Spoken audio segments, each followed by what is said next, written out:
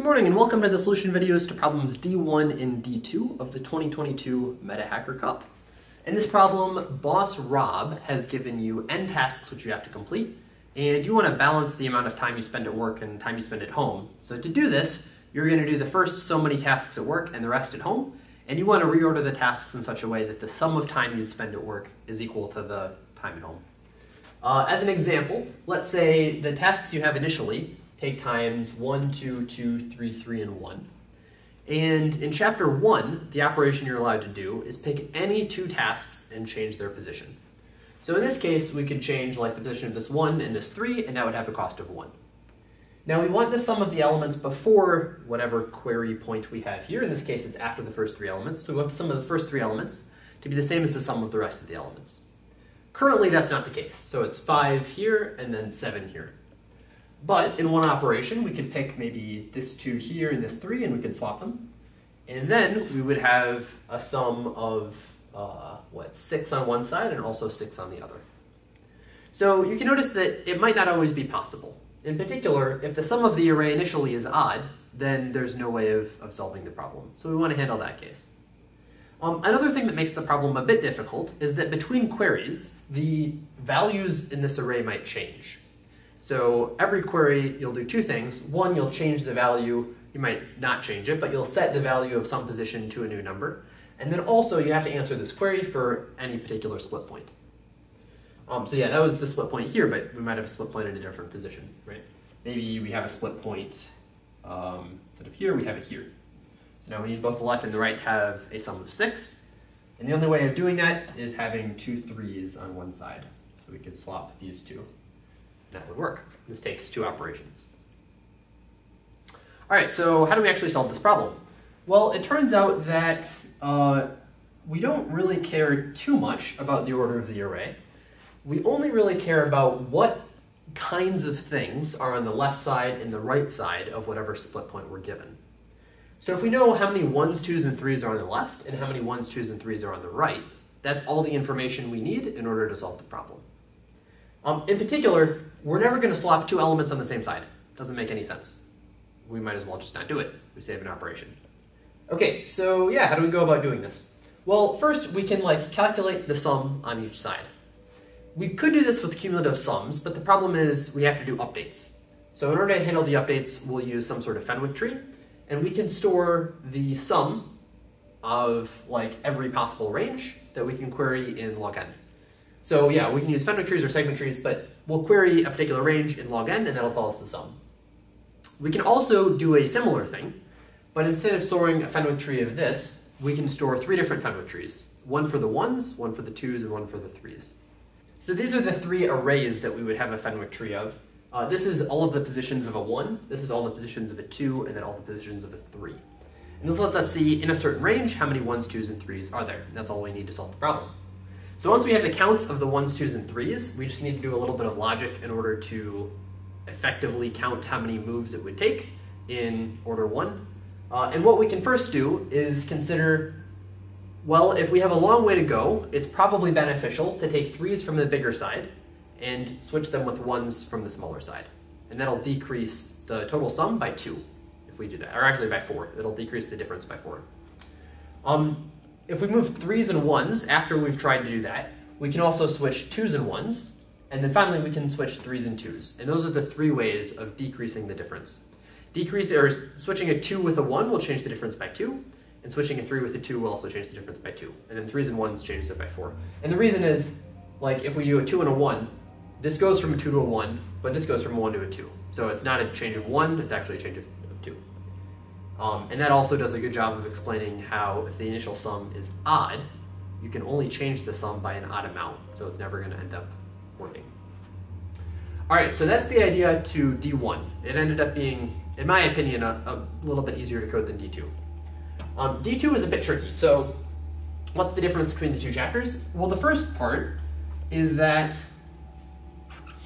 instead of having 1s, 2s, and 3s, we only have 1s and 2s. So we might have something like this. We still have the same type of query though. We're given some particular bound like this, and we want to say how many operations does it take for the left sum to equal the right sum. In the other version, this would just take one move, because we can swap any two elements. But in this version, we're only allowed to swap adjacent elements. So we can swap these two, and we can still do it in one move. You can imagine it's a little bit more tricky, though. It might take more than that. If we have the 2 here and the 1 here, it's still possible. It just takes 2 moves. So first we would do this swap, and then we would swap these two. And we'd be left with 2, 2, 1, 2, 1, or sorry, 2, 2, 1. After the first swap, we would have a 1 here and a 2 here. And then we'd swap these two again. So yeah, that's the problem statement. How do we go about doing it? Well, the key observation here is since there are only 1s and 2s, there aren't any 3s, all we have to consider is moving 2s and 1s from one side to the other. And this winds up being quite a bit easier because when we're given the query, we can do the same sort of trick with the Fenwick tree to see exactly how many 2s do we have to move from one side to the other. All right, so we know how many 2s we have to move from one side to the other. Which 2s should we move and what will be the cost for doing it? Because keep in mind, we're only allowed to move adjacent elements in this problem, not any 2 elements. So if we have something like this, well, we know this 2 has to go to this side. And we want to pick this 2 because it's the rightmost 2. It'll take the least time to get to the other side. And we want to pick this 1 and go to the left side. This is a pretty simple example, but let's look at maybe a more complicated one. So let's say we have elements on the left side in these positions here with circles. And we need to move them over to the other side. And then there are 3 elements we need to move, so they need to switch places with 3 other elements. So maybe we have these elements here. All right, so how do we do this? Well, what we want to calculate is the total number. We're going to do this in 2 steps.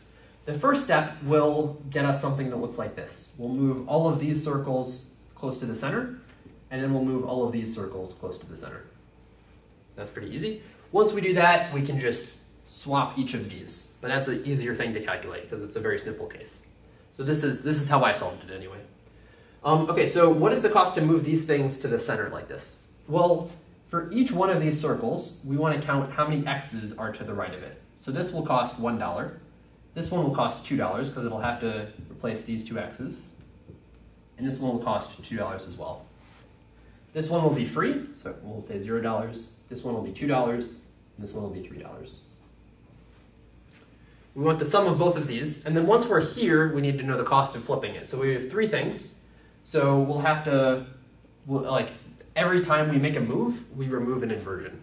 So the total number of inversions here is just 3 times 3. So this will just cost 3 times $3, and that's equal to $9. So the total cost is 2 plus 2 plus 1 plus 2 plus 3 plus 9. And you can add that up if you'd like. Okay, that's fine and all, but we haven't actually solved the problem because we have to do this a bunch of times with a bunch of queries. And in addition to doing that, we have updates. So we have to find a way of doing this fast, and it's kind of a data structures problem where we have to figure, all right, how can we make the tools we need in order to be able to handle this? And here's what we can do. So the last part is easy. We know how many things are on each side. It's just squaring a number. We know how to do that.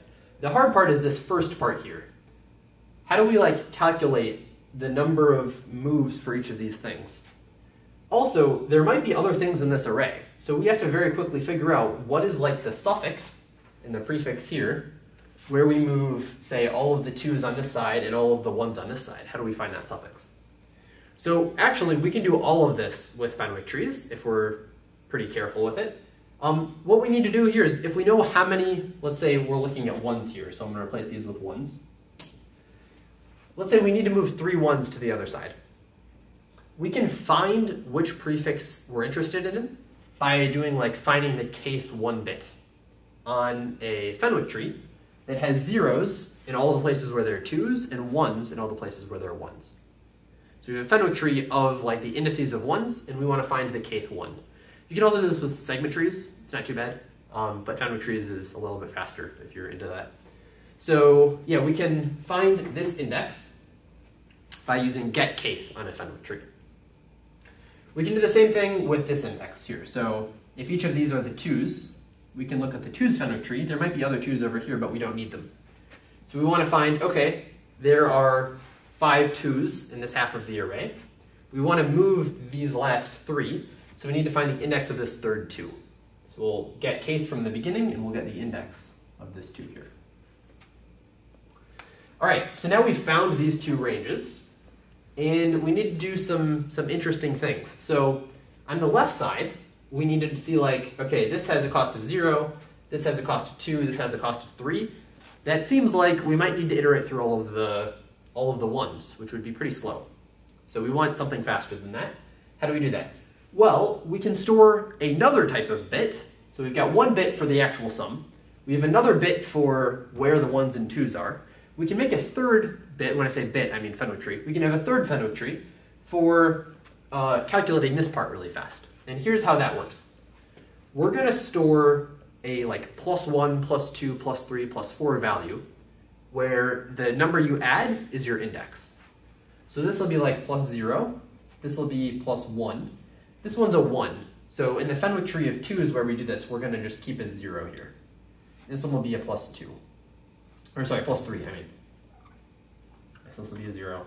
We'll just leave it blank. This will be a +3, because it's index 3. And so on, right? So we'll have this array for the 2's, and we'll also have an array for the 1's.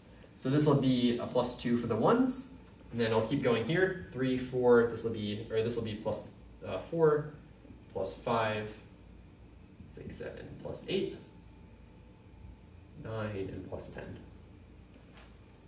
So now we can do range sums on this array, and it winds up being very helpful, because if we look at this part here, and we subtract 5 from each of these, it winds up being exactly what we want.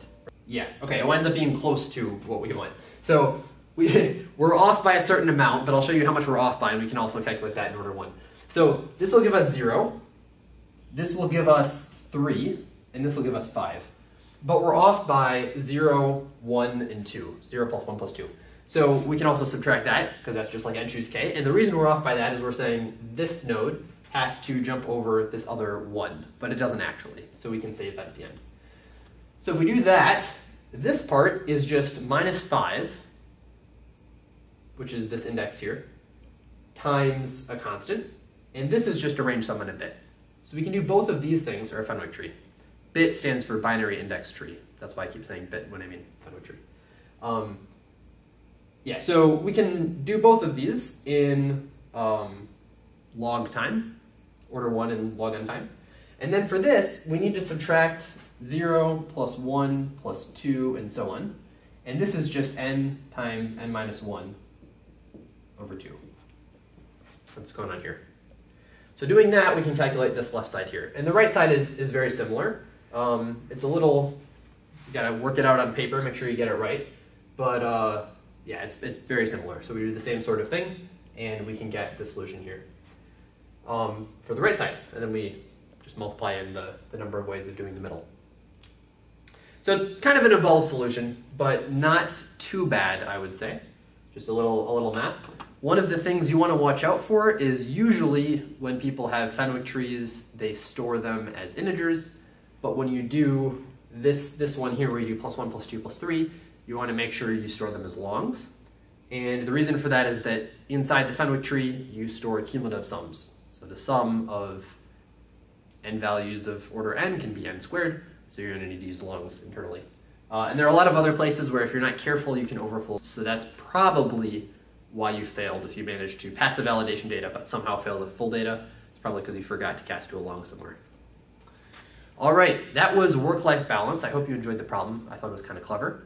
And if you were in the top 500 finishers, I will see you in round 3, where you're competing to get to World Finals and for a top 200 badge on the side of your shirt. If you weren't in the top 500 finishers, but you were in the top 2,000, then you will get an email in the next several days about how you can claim your t-shirt. And you can also go to the Hacker Cup webpage, and on your profile, there will be information on how you can claim the t-shirt that you won if you were in the top 2,000. Anyway, thank you for watching. I hope you enjoyed the round, and I hope you have a great day.